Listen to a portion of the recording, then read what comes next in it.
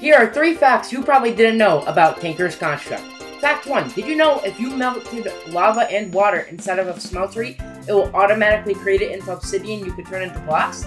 This is the first I'm hearing about it. Secondly, did you know that if you get the slime saplings from the Sky Slime Islands, you can melt those straight into Sky Slime to make slime steel?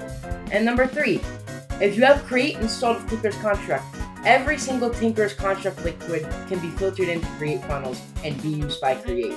These are 3 facts you maybe didn't know.